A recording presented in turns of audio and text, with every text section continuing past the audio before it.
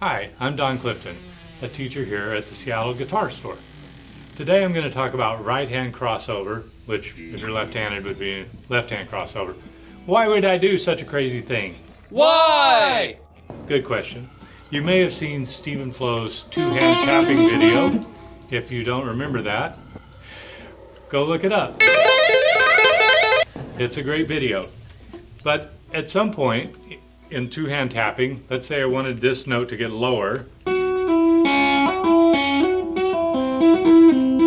At some point I'm going to run out of room here. So what I could do instead, I could move this finger over to take the place of that. And if I was playing these two notes, I could keep moving this one down instead.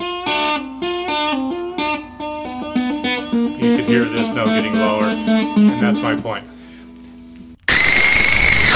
The other thing you can do with this is bending. With a tremolo bar, you could raise a hammer on like this. You could just lay into your tremolo bar and raise it right back into the 80s. Here, you can do this with the right hand, so if we were doing a trill like this, I could reach over with this hand and start to bend the string.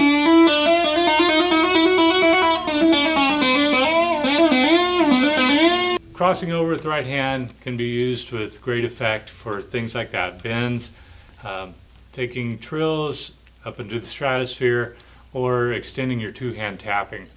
If you want to know more about absurd things like that, that sound great, come see me, Don Clifton, the best guitar teacher at the Guitar Store.